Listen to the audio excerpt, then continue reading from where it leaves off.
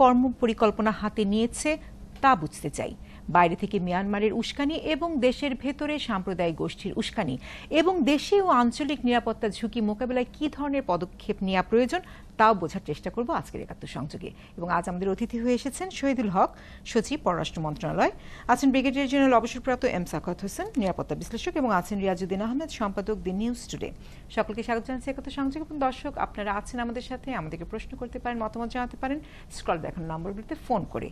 প্রথমে শহীদুল হক, আপনার কাছে আসতে চাই। আমরা দেখলাম যে একদম প্রথম থেকে আমরা বারবার বলছি যে আন্তর্জাতিক মহলকে আসলে আমরা সাথে চাচ্ছি, এখন থেকেই চাচ্ছি, আগেও চেয়ে এসেছি এবং তাদেরকে নিয়ে আমরা এগিয়ে যেতে চাই এবং সেখানে IOM, UNHCR, জাতিসংঘ সকলে যেন সাথে থাকে সেই বিষয়টির কথা বলছি। কিন্তু যে পরিস্থিতির দিকে আমরা তাকাচ্ছি বা যেমনটি চলছে, এর মধ্যে আমরা দেখলাম মিয়ানমারের সাথে দ্বিপাক্ষিক একটি বৈঠক চলল। এই সকলকে সাথে রাখার ক্ষেত্রে পররাষ্ট্র মন্ত্রণালয় কি ধরনের কর্মপরিকল্পনা নিয়েছে তা যদি একটু আমাদেরকে জানান। ধন্যবাদ। পররাষ্ট্র মন্ত্রণালয় যে সমস্ত পদক্ষেপ গ্রহণ করেছে তার একটা ইতিহাস আছে। এটা আজকে নতুন করে ইনফ্লাক্স হওয়ার প্রেক্ষিতে গ্রহণ করা হয়নি। এক, 2 নম্বর হলো যে এই সমস্যাটা কিন্তু একটা একক সমস্যা না। আমরা যদিও ম্যানিফেস্টেশন দেখছি যে অনেক রোহিঙ্গা অল্প সময়ের মধ্যে একটা স্মল বর্ডার এলাকা দিয়ে বাংলাদেশে ঢুকেছে, কিন্তু এটা একটা multi dimensional, multi layer problem. এবং এই মাল্টি লেয়ার প্রবলেম এই জন্য যে আজকে যেই ম্যানিফেস্টেশনসগুলো দেখছেন, ক্রমশ দেখবেন যে ভিন্নতর ম্যানিফেস্টেশনস এগুলো দেখাবে। এবং এর মধ্যে একটা মানবতার ইস্যু আছে, একটা সিকিউরিটি ইস্যু আছে, একটা বর্ডার ইস্যু আছে। তো আমরা পররাষ্ট্র মন্ত্রণালয় আসলে প্রথম থেকেই এই সমস্যার যে একটা multi dimensional, multi layer manifestation হবে সেটা অ্যানালাইজ করে বার করেছিলাম। এবং আপনারা জানেন যে পররাষ্ট্র মন্ত্রণালয় কিন্তু এই প্রথমবারের মতো এই ধরনের একটা সমস্যার মুখোমুখি হয়নি। এর আগে 79-79 হয়েছে, 91-92 হয়েছে এবং এই ফ্লোটা সবসময় ছিল, বাট এই ধরনের একটা বড় আকার ধারণ করেনি। তো আমরা ইতিপূর্বে একটা বাইল্যাটারাল মেকানিজমের মাধ্যমে রোহিঙ্গারা যারা এসেছিল তাদেরকে পাঠিয়েছি। 78-79-এও পাঠানো হয়েছে, 91-92-তে পাঠানো হয়েছে। কিন্তু এইবার আমরা যে জিনিসটা লক্ষ্য করেছি সেটা হলো যে মিয়ানমারের যে যারা ওখানে অথরিটিজ আছেন তারা একটা ভিন্ন অ্যাপ্রোচ নিয়েছেন এবং তারা ধরেই নিয়েছেন যে এদেরকে আর সহজে আসতে দেওয়া যাবে না। সুতরাং আমরা যেহেতু এটা বাইল্যাটারাল মেকানিজমের মাধ্যমে প্রথম থেকে অ্যাসিউম করেছিলাম যে সম্ভব হবে না হয়তো, সেই কারণে একই সাথে আমরা মাল্টিল্যাটারাল ফ্রন্টেও গেছি। আজ থেকে প্রায় 2-3 বছর আগে কিন্তু আমরা মাল্টিল্যাটারাল ফ্রন্টে বিভিন্ন বন্ধু দেশ, জাতিসংঘ এবং অন্যান্যদের কাছে গেছি এবং সেটা কিছুটা কোভার্ট ছিল, আমরা ঠিক ওপেন করিনি এবং খুবই সন্তর্পণে আমরা একটা গ্রাউন্ড তৈরি করেছিলাম। কারণ আমাদের ধারণা ছিল যখন জিনিসটা ব্লো আপ করবে তখন আমাদের এই গ্রাউন্ড ওয়ার্কটা দরকার হবে এবং এক্স্যাক্টলি ওইটি হয়েছে। যখন গত বছর অক্টোবর মাস থেকে ফ্লো শুরু হলো এবং মাঝখানে কিছুটা কমেছিল এবং পরবর্তীতে আপনার জানেন অগস্টের 25 তারিখ পর থেকে একটা কন্টিনিউয়াস ফ্লো আজ পর্যন্ত চলছে এবং ওভার 500,000 অলরেডি এসছেন, আগেও ছিলেন, বাট ওভার 900,000, 9 লাখ রোহিঙ্গা বাংলাদেশে এখন আছে। এবং এই জন্য মাল্টিল্যাটারাল ফোরামে যখন আমরা ওপেনলি নিয়ে যাওয়ার সিদ্ধান্ত গ্রহণ করলাম তখন ন্যাচারালি আমাদের যে আগের গ্রাউন্ড ওয়ার্ক ছিল, যেই প্রোগ্রামগুলো আমাদের ছিল সেগুলো হেল্প করেছে। এটাকে সর্বোচ্চ পর্যায়ে UNGA-তে মাননীয় প্রধানমন্ত্রী জিনিসটা এই সমস্যাটা তুলে আনবার সিদ্ধান্ত গ্রহণ করলেন এবং তার প্রেক্ষিতে আপনারা জানেন মাননীয় প্রধানমন্ত্রী তার UNGA-র স্টেটমেন্টে খুব ক্লিয়ারলি এই সমস্যাটার প্রেক্ষাপট তুলে ধরেছেন এবং বলেছেন ইটস এথনিক ক্লেন্সিং।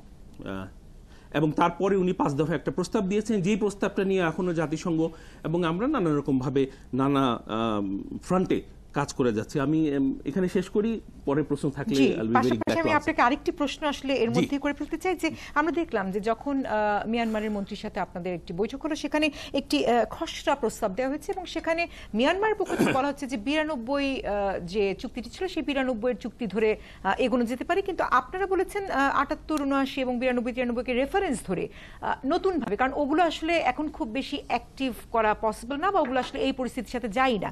সেক্ষেত্রে আপনারা কি ধরনের কাঠামো নিয়ে আসলে এগোনোর চিন্তা করছেন? প্রস্তাবে আসলে কি আছে তা যদি একটু আসলে প্রস্তাব সম্পর্কে পুরোপুরি আপনাদের এখানে আলোচনা করা আমি মনে করি যে কূটনীতিক দিক থেকে ঠিক হবে না, কারণ এই প্রস্তাবটা মিয়ানমারের টেবিলে আছে এবং ওনারা আমরা আশা করছি এটার উপর রেসপন্ড করবেন।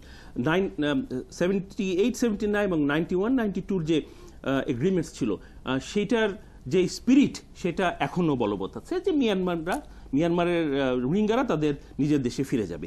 কিন্তু তখনকার প্রেক্ষাপট, বিশেষ করে 91, 92 প্রেক্ষাপট আর আজকের প্রেক্ষাপট পুরো পাল্টে গেছে, কারণ বেশ কিছু নতুন আইন হয়েছে মিয়ানমারে, যেটা মিয়ানমারের নিজের ন্যাশনালদের নিজের দেশে ফিরে আসার ব্যাপারে বেশ প্রতিবন্ধকতা তৈরি করতে পারে।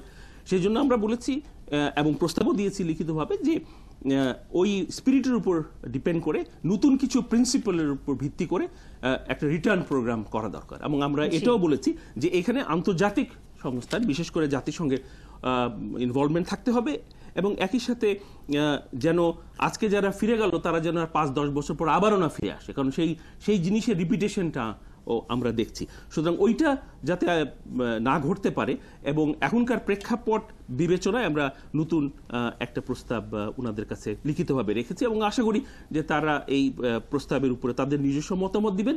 তারপরে আলোচনার মাধ্যমে দুই দেশের মধ্যে একটা অ্যারেঞ্জমেন্ট তৈরি হবে যার মাধ্যমে রোহিঙ্গারা তাদের নিজের দেশে ফিরে যেতে পারবে। জি, যেমন আজকে আমরা দেখলাম যে পররাষ্ট্রমন্ত্রী বলেছেন যে মিয়ানমার সরকার 1992 সালের প্রত্যাবাসন চুক্তির আওতায় রোহিঙ্গাদের ফিরে নেওয়ার যে প্রস্তাব দিয়েছে তাকে আন্তর্জাতিক চাপ প্রশমিত করার কৌশল হিসেবে দেখছে বাংলাদেশ।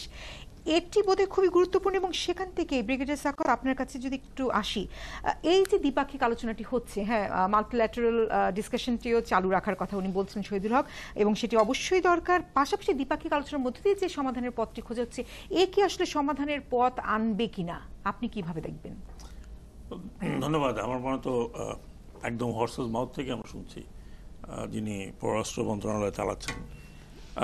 আমি এটা শুরু করার আগে আমি একটা গ্রুপের কাছে একটু ওয়াদাবদ্ধ যে তাদের কথাটা একটু বলবো। 13তম বিচারকারী নিবন্ধন নিয়ে যারা আন্দোলন করছিলেন তারা আমাকে আজকে ফেরার পথে রাস্তা ধরে ফেলছিলেন যে স্যার আমাদের কথা একটু বলেন। আমি জানি না এদের এই সমস্যাটা কেন দূর করা যাবে না, যদি না হয় এরা ইয়াং জেনারেশন এবং এদেরকে যদি এভাবে ফেলে দেওয়া হয় বা এভাবে যদি ইগনোর করা হয় তাহলে আমরা এমনি একটা সামাজিক অস্থিরতার মধ্যে আছি। এই অস্থিরতা হয়তো বাড়বে, রাজনৈতিক অস্থিরতা বাড়তে পারে। কাজে আমি অনুরোধ করব কর্তৃপক্ষকে যে তারা এই যে ছেলেগুলো রাস্তার উপরে শুয়ে আছে, আজকে সারাদিন দেখলাম আমরা শহীদুল্লাহ সাহেব দেখছেন, এটা একটা মানবতার বিষয়, এটা ডেফিনেটলি সরকার দেখবেন, কারণ গভর্নমেন্ট তো সব কিছুই দেখছেন। তো আপনার কথা এখন ফিরে আসি। আমি আজকে একটা সেমিনারে যে ব্রিফিংটা আপনার পররাষ্ট্র মন্ত্রণালয় থেকে পেয়েছি তাতে অনেক জিনিসই পরিষ্কার হয়েছে, যেগুলো আমার কাছেও ধরুন অনেকটা আবসা ছিল। যেহেতু আমাদের কাছে তথ্য নেই, আমরা পত্রপত্রিকার তথ্য, অন্যান্য ইন্টারন্যাশনাল পত্রিকার তথ্য থেকেই কথা বলেছি এই পর্যন্ত। বাট এখন মোটামুটি ক্লিয়ার যে গভর্নমেন্ট কোন জায়গায় আছে এবং পররাষ্ট্র মন্ত্রণালয় কী করছে। যদিও শহীদুল্লাহ সাহেব এবং অন্যরা বললেন যে অনেক কিছুই হয়তো বলা যাবে না, দ্যাটস ফ্যাক্ট, অন্য কিছু সব কিছুই কিন্তু প্রকাশ আনা যায় না। তবে শহীদুল্লাহ সাহেবকে পেয়েছি পাশে, জন্য আমি বলবো দুটি কথা বলবো। যতদূর সম্ভব আপনি একটা এই ইনফরমেশনগুলো ডিসেমিনেশন যেটা দরকার, যেটা ধরুন সাধারণ মানুষ হয়তো উদ্গ্রীব হয়ে আছে, নানান রকমের গুজব হতে পারে, সেগুলো পরিষ্কার করা। যেমন আজকে আমরা পরিষ্কার হলাম, আমি পরিষ্কার হলাম যে you are not depending on বায়োল্যাটারালিজম anymore.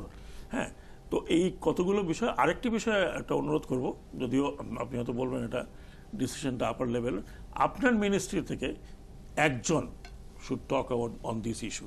এখন আমরা দেখছি মাঠে ঘাটে এভরিবডি ইজ টকিং, মানে সরকারি তরফ। এই জন্য এক ধরনের একটা কনফিউশন সৃষ্টি হয় এইখানে। আমি যেটা মনে করি, মানে আমি ধরুন গত 30 বছর মতো মিয়ানমার সম্বন্ধে পড়ছি বা তারও আগের থেকে, যখন আমি বলেছি যে আমি যখন লেফটেন্যান্ট ছিলাম তখন মিয়ানমারের সাথে আমার পরিচয় ডিফিট ইনটু ভিক্টরি থেকে, বইটা থেকে, যেটা 14th আর্মির ভিক্টরি ছিল।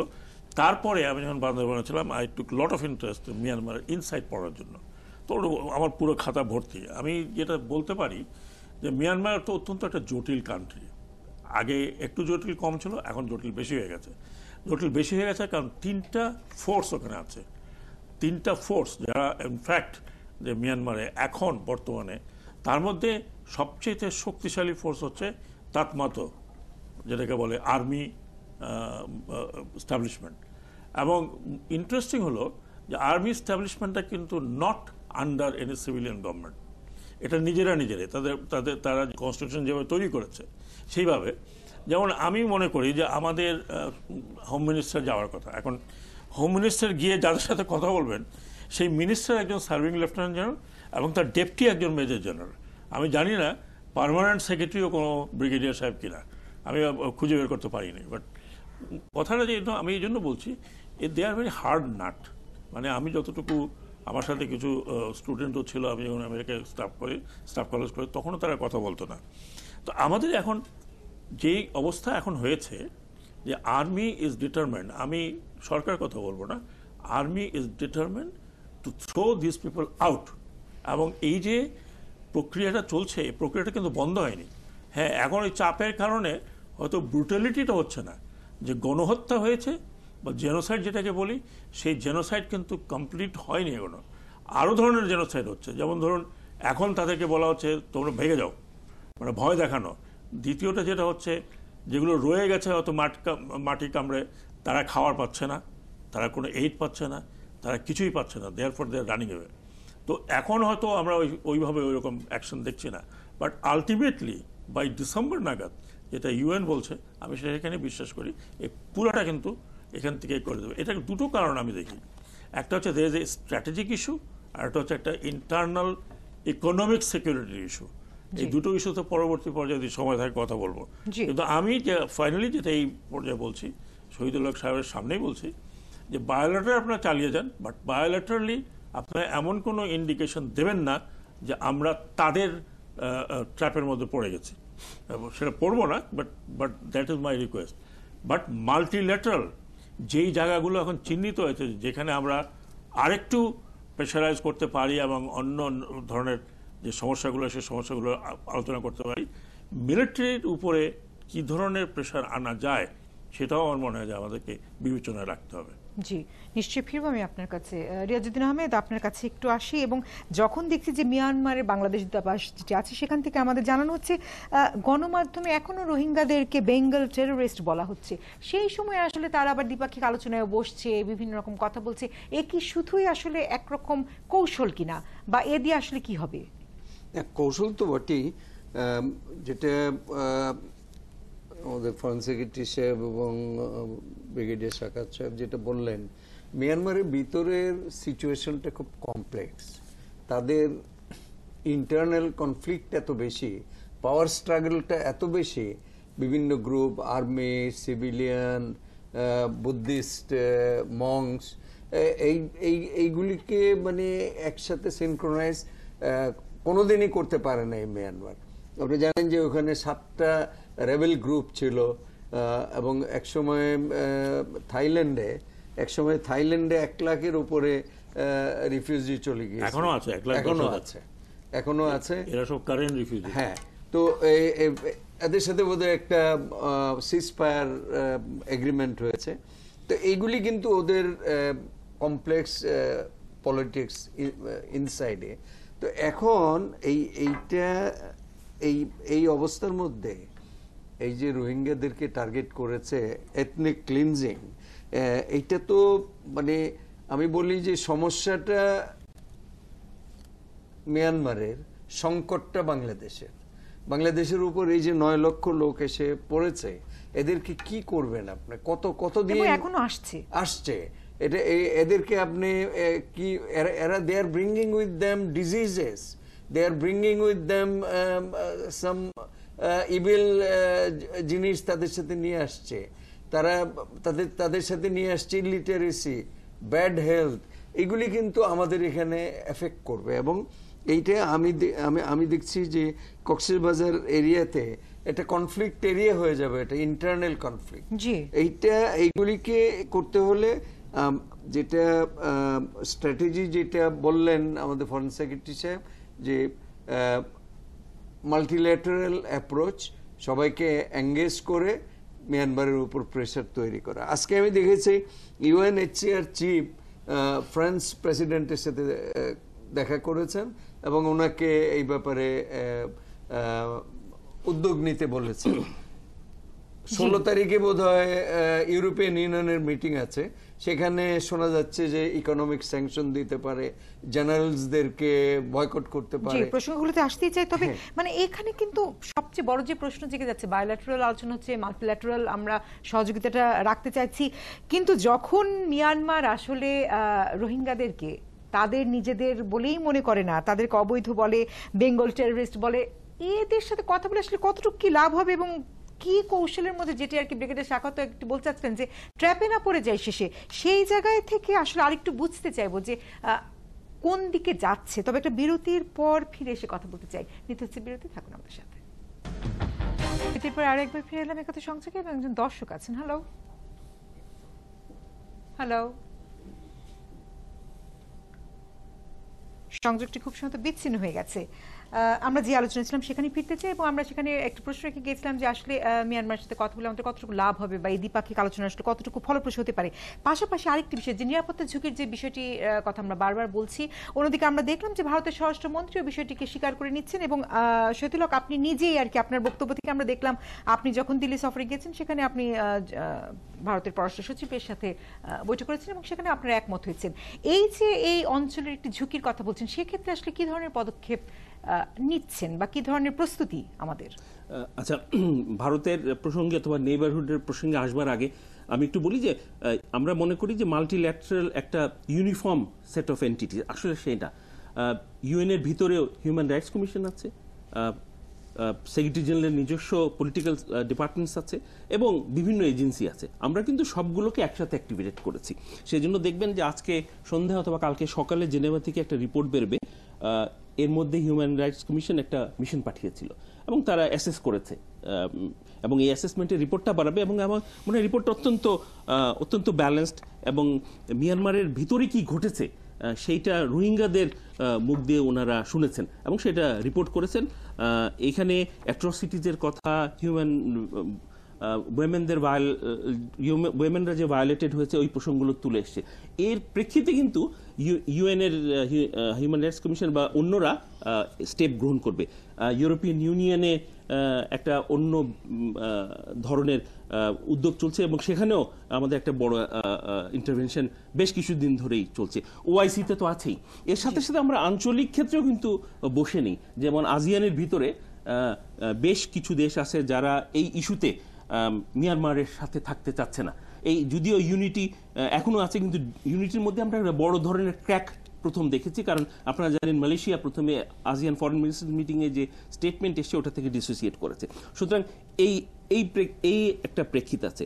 চলে আসি নেইবারহুডের কথা। আপনারা জানেন যে আপনি বলেছেন যে আমি ভারত সফরে গিয়েছিলাম, সেখানে ওদের ন্যাশনাল সিকিউরিটি অ্যাডভাইজার এবং ফরেন সেক্রেটারির সাথে দেখা করেছি। যদিও আমি গিয়েছিলাম ওয়ার্ল্ড ইকোনমিক ফোরামের একটা প্যানেলে অংশগ্রহণের জন্য, বাট ওখানে যাদের সাথে দেখা হয়েছে এই প্রসঙ্গ নিয়েই আলাপ হয়েছে এবং আলোচনার মধ্যে একটা জিনিস পরিষ্কার হয়েছে যে আমাদের ভারত বন্ধুপ্রতিম দেশ, তারা এই সিচুয়েশনের যে গ্র্যাভিটিটা সেইটা উপলব্ধি করেছে।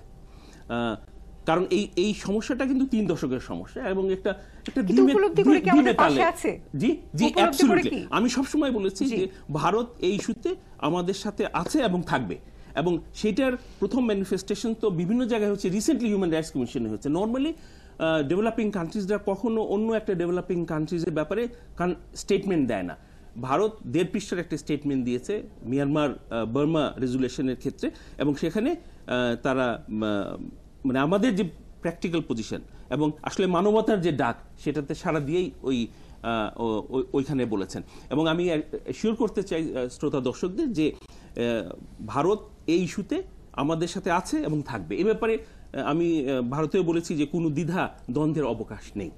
জি, তার মানে হচ্ছে যে সমালোচনাগুলো বারবার উঠছে যে মোদির মিয়ানমার সফর, সেখানে তার বক্তব্য এবং একেবারে উল্টো সুষমা স্বরাজের ফোন এবং তার বক্তব্য, এই সব কিছু হচ্ছে কৌশলগত হলেও শেষ পর্যন্ত ভারত আমাদের সাথে আছে, আপনি যে বিষয়টি বলছেন। এবং সেখান থেকে আবার যদি ব্রিগেডিয়ার সাখাওয়াত আপনার কাছে আসি, যে ঝুঁকিগুলোর কথা বলা হচ্ছে সেই ঝুঁকিগুলো মোকাবেলার ক্ষেত্রে আসলে আমরা কি ধরনের পদক্ষেপ নিতে পারি? পাশাপাশি বিভিন্ন রকম উস্কানি আছে এবং মাননীয় প্রধানমন্ত্রী বলেছেন যে সেই উস্কানিতে যেন কোনোভাবেই আমরা আসলে উস্কিত না হই, কোনোভাবেই যেন কোনো রকম যুদ্ধর মতো কোনো কিছু এখানে তৈরি হতে না পারে। সেখানে তো আসলে অনেক রকম মেজারমেন্ট নেওয়ার বোধহয় বিষয় আছে, আপনার কাছে যদি একটু বুঝি। দেখুন, যুদ্ধ 21st সেঞ্চুরিতে is not the answer. হ্যাঁ, যুদ্ধ যদি জবাব হতো তাহলে বিশ্বের অনেক সমস্যা যেগুলো যুদ্ধ করে বড় বড় রাষ্ট্রগুলো যুদ্ধে চাপিয়ে দিয়ে যে চেষ্টা করছে, এটা পসিবল নয়। কূটনীতি ডেফিনেটলি মানে এটা চলতে হবে। এখন আমাদের কূটনীতি কতখানি সফল নয়, এটা এখন বলার সময় আসেনি, এটা দিনের শেষে বলা যাবে। এটা খুবই টাফ একটা বিষয়। বাংলাদেশের মতো একটা রাষ্ট্র যেটা ডেভেলপিং কান্ট্রি, আমরা কিন্তু আমাদের যে কূটনীতির পিছনে যে শক্তিগুলো থাকার কথা, শুধুমাত্র কূটনীতি ভালো হলে তো চলবে না, তার পিছনে শক্তি থাকা দরকার। সেই শক্তি কতখানি আছে আমি জানি না। কূটনীতিকে সাপোর্ট করার মতো যে ইনস্টিটিউশনগুলো আছে তাদের ক্যাপাসিটি কতখানি বেড়েছে বা তারা কতখানি করতে পারে তাও জানি না। আমাদের কূটনীতির পিছনে থাকতে হবে অর্থনৈতিক সামর্থ্য, কূটনীতির পিছনে থাকতে হবে সামরিক সামর্থ্য। এখন সেগুলো হয়তো ওনারা ভালো বলতে পারবেন কীরকম আছে, কারণ আমার কাছে সেই তথ্য নাই, আমার পক্ষে বলাও সম্ভব না। যুদ্ধটা বড় কথা না, কথাটা হচ্ছে যে আপনাকে আমাদের কথা হচ্ছে, আমরা সাধারণ নাগরিক হিসেবে এটা মনে করি যে আমাদেরকে সব জায়গায় আমাদেরকে সবাই যেন এটা না মনে করে যে উই আর উইক পিপল, যে আমাদেরকে যেভাবে তারা বলবে আমরা সেভাবে শুনবো। 10 লক্ষ লোক পাঠিয়ে দিচ্ছি, এরা তোমার, অ্যান্ড ইউ কিপ ইট, সেটা কোনোভাবেই সেটা গ্রহণযোগ্য হবে না। সেটার জন্য যত কিছু করা দরকার কূটনৈতিকভাবে, সেটা যদি আমাদের কোনো একটা দেশে গিয়ে পড়ে থাকতে হয়, মানে লেগে থাকতে হয়, তাহলে আমরা লেগে থাকা উচিত বলে আমি মনে করি। যেমন মনে করুন ব্রিটেন তো আগ বাড়িয়ে অনেক কিছু করেছে, এটা তো ব্রিটিশ কলোনি ছিল। যেমন একটা ছোট্ট ইয়ে দিই, বিবিসি সাথে একটা মিয়ানমার ন্যাশনাল টিভির একটা চুক্তি ছিল, চুক্তি তারা ভেঙে বিবিসি এখন আর নেই সেখানে। এইগুলো কিন্তু ছোট ছোট প্রেশার, এইগুলোকেই যদি আমরা আরেকটু কাল্টিভেট করতে পারি। আরেকটা জিনিস যেটা আমি বলবো, মানে ভারত সম্বন্ধে আমাদের, জি, আপনাকে এখানে আমি একটু থামাই, একজন দর্শক খুব সম্ভবত আছেন। হ্যালো,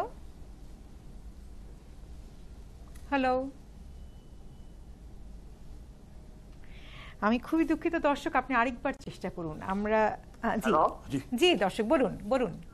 হ্যাঁ, আমার নাম শেখ মোহাম্মদ মাইনুদ্দিন, নোয়াদিশপুর রাউজান, চট্টগ্রাম থেকে বলছি। জি, আমার প্রশ্নটা হচ্ছে যে এই যে মায়ানমারের সাথে সুচি সরকারের মন্ত্রীর সাথে যে আমাদের স্বরাষ্ট্রমন্ত্রী কিংবা পররাষ্ট্রমন্ত্রী বৈঠক করে, আসলে তো মায়ানমারের ক্ষমতাটা সামরিক জান্তার হাতে। এখন যে কোনো বৈঠক হলে বা স্বরাষ্ট্রমন্ত্রী গেলে, পররাষ্ট্রমন্ত্রী গেলে, কূটনীতিকরা মায়ানমারের সামরিক প্রধান যিনি, তার সাথে বসে আলোচনা করলে কি সমাধানটা আরো দ্রুত হতো না? এটাই আমার প্রশ্ন। জি দর্শক, অনেক ধন্যবাদ। তো আমি যেটা বলছিলাম, মানে ভারতের কতগুলো স্ট্র্যাটেজিক কনসার্ন রয়েছে এবং যেটা বড় রাষ্ট্রগুলো সবসময় থাকে। ভারত আমাদের পাশে আছে ডেফিনেটলি, কিন্তু যেই জায়গাটাতে তাদের কাছে আমরা চাই, আমার মনে হয় সেখানে এখন পর্যন্ত আসেনি। আপনাকে মনে রাখতে হবে যে ভারতের একটি ইনভেস্টমেন্ট আছে, বিশাল ইনভেস্টমেন্ট, সেটা হচ্ছে কালাদান প্রজেক্ট।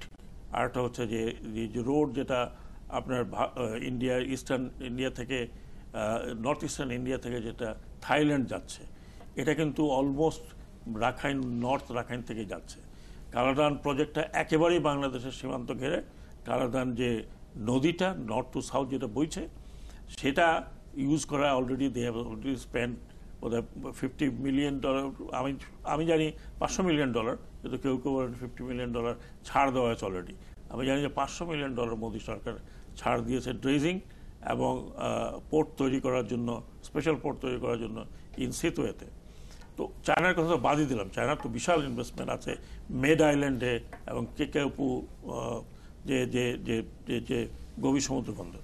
এখন সেখানে আমরা ইন্ডিয়াকে ডেফিনেটলি ত্রাণ পাঠাচ্ছে, সব কিছু করছে, সহমর্মিতা আছে। আমি মনে করি যে আমাদেরকে আরেকটু, আমার মনে হয় ভারতের কাছ থেকে আরও একটু অ্যাক্টিভ সহযোগিতা দরকার, কারণ তাদের যেহেতু ইনভেস্টমেন্ট সেখানে আছে নর্থ রাখাইনে, ওখানে ওটা যদি ডিস্টেবল হয়, বাংলাদেশের জন্য তো হবেই একটা বড় সমস্যা। ওটা ডিস্টেবল হওয়ার প্রচুর সম্ভাবনা আছে, এবং সেটা যদি ডিস্টেবল হয় তাহলে এটা কিন্তু ভারতের জন্য, ভারতের প্রজেক্টের জন্য খুব সুবিধাজনক হবে না। তো কাজেই এই একটা জায়গা। এবং চীনের সম্বন্ধে আমাদের তো শহীদুল্লাহ সাহেব বলেছেন যে চীন আমরা দেখেছি আস্তে আস্তে সরে আসতে। চীনের সাথে আমাদের যে ডিফারেন্সটা কেন হলো সেটা আমি জানি না, কিন্তু মিয়ানমার যে চীনের সাথে আগের মতো রিলেশনে নেই, দ্যাট ইজ ফ্যাক্ট এই কারণে যে রাশিয়া ওই চীনের জায়গাটাতে ঢুকতে চাচ্ছে। অলরেডি তারা MiG-29 বিক্রি করেছে, একটা মিগের অফিস রেঙ্গুনে খোলা হয়েছে, এবং MI-35 তারা ব্যবহার করছে। তারা এই লাস্ট 2015 সালে যে আপনার কাচিন আর্মির বিরুদ্ধে কোকাং জায়গাটাতে যেটা অ্যাটাক হয়েছিল, তারপরে they have used all this weapon, Russian weapon. এই চীনের জায়গাটা কিন্তু রাশিয়া নিতে যাচ্ছে। রাশিয়ার সাথে আমাদের একটা ভালো সম্পর্ক অনেক আগের থেকে। মিয়ানমারের বোধহয় আমি জানি না অনেক কিছু জানি না বলেই বলছি।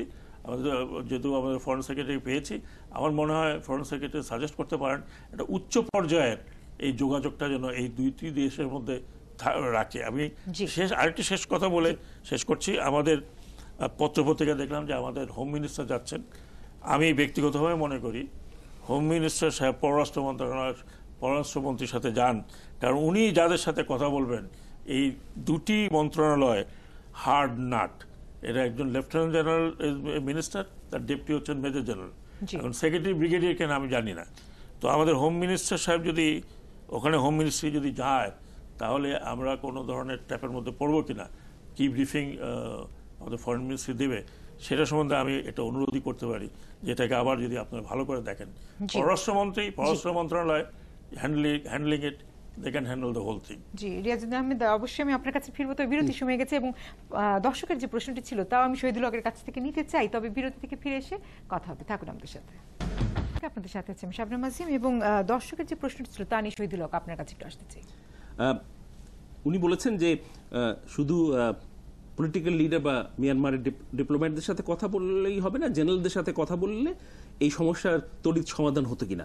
আমি দর্শককে অ্যাসিওর করতে চাই যে আমরা সবসময় এই সব ধরনের চ্যানেলই ওপেন রেখেছি এবং সবার সাথে আলোচনা চালিয়ে যাচ্ছি।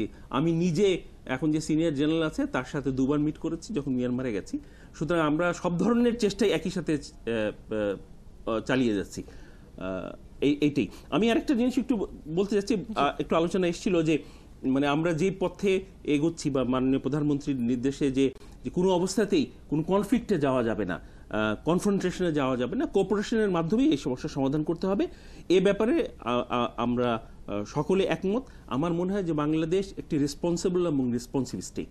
রেসপন্সিবল এবং রেসপন্সিভ স্টেট হিসেবে আমাদের শুধু আচরণ করলেই হবে না, সেটা ম্যানিফেস্টেশনও থাকতে হবে। এবং এখন পর্যন্ত আমরা যে পন্থায় রেসপন্সিবল এবং রেসপন্সিভ স্টেট হিসেবে কাজ করছি সেটার ভূয়সী প্রশংসা পেয়েছে। এবং আমাদের যে মাননীয় প্রধানমন্ত্রীর যে স্ট্রং ওয়ার্ড যে আমাদেরকে রেস্ট্রেইন হইতে হবে, প্রভোক্ট কোনোভাবেই যেন আমরা না হই, শান্তির পথে এগিয়ে এটা সমস্যার সমাধান করতে হবে, ওই পথেই হাঁটছি এবং ওইটাই একমাত্র পথ। এর আর কোনো অল্টারনেটিভ আছে বলে আমার জানা নেই। নিশ্চয়ই ফিরবো আপনার কাছে। রিয়াজুদ্দিন আহমেদ, এই যে বাংলাদেশ এবং বাংলাদেশ যে তার এটা দেখিয়েছে, আচরণটি দেখিয়েছে, এবং একই সাথে প্রধানমন্ত্রী মানে পুরো বিশ্বব্যাপী আসলে প্রশংসায় একরকম পঞ্চমুখী বলা যেতে পারে। সেই সময় সে রোহিঙ্গা সমাধান তো শেষমেশ আসলে শেষ করতে হবে বা এটির সমাধান আনতেই হবে।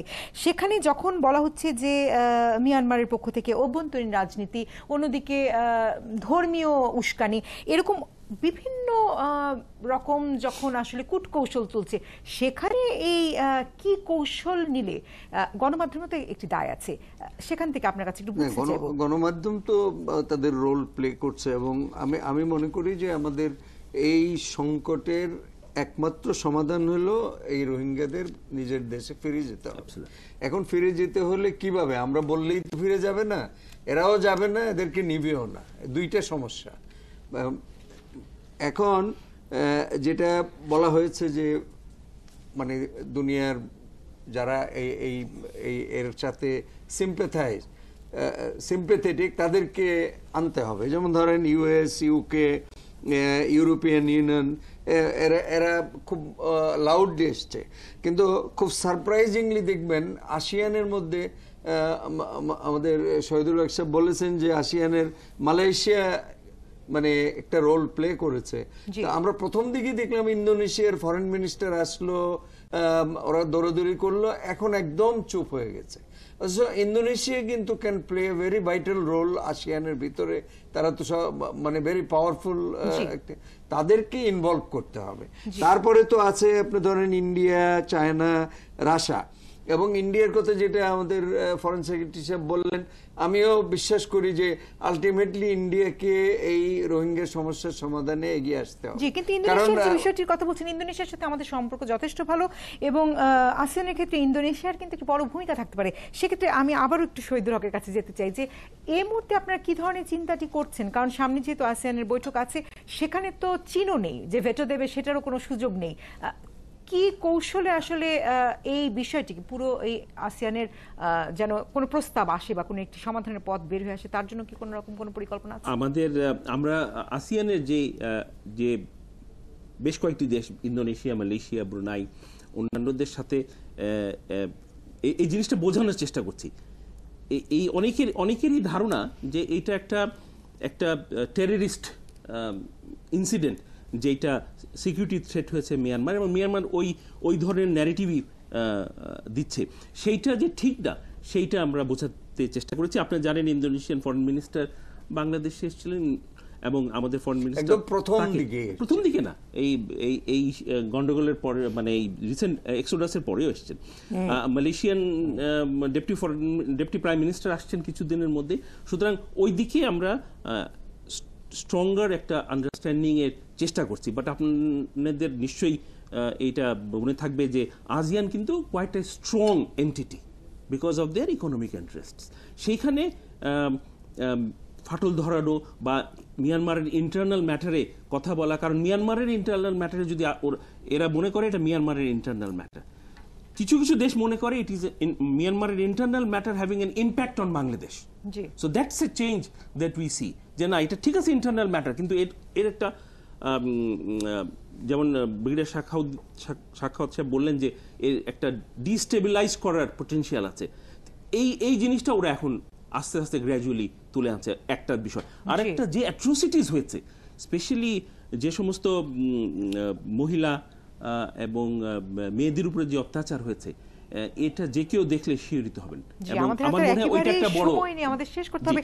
আমি একদম শেষ মন্তব্য নিয়ে চাই ব্রিগেডিয়ার সাখাওয়াত, শেষ মন্তব্য এখন আসলে করুন। একদম শেষ মন্তব্য যে আমরা একটা খুব ডিফিকাল্ট সিচুয়েশনের মধ্যে আছি, কাজে আমাদেরকে অল এভিনিউজ হ্যাভ টু মানে অল এভিনিউ খোলা রাখতে হবে। সেটা যত কষ্টকর হোক, যত ডিফিকাল্ট মনে হোক, এই জিনিসে আমি দুপুরে পররাষ্ট্র সচিবকে একটা কথা বলেছিলাম, উনি বোধহয় আমার মনে হয় জিনিসটা হয় আমি বুঝাতে পারিনি। আমি বলেছিলাম যেসব দেশের রোহিঙ্গারা এখন আছে সেই দেশগুলো, নট দি ওআইসি ইটসেলফ, সেই দেশগুলোকে আপনারা একত্রিত করতে পারবেন কিনা to create more pressure. Last একটা কথা বলবো, ছোট্ট একটা আমার সাজেশন, ইন্টারন্যাশনাল মিডিয়াকে একটু ডাকুন, bring this international media on your invitation, তাদের এখানে নিয়ে যান, জিনিসটা কোনোভাবেই যেন শীতল না হয়। আর একই সাথে আমি আবার রিকোয়েস্ট করবো, আমি মৌখিকভাবে বলেছিলাম শহীদুল হক সাহেবকে, আমরা মিয়ানমার সম্বন্ধে কিছুই জানি না, আমাদের দর্শকরাও জানে না।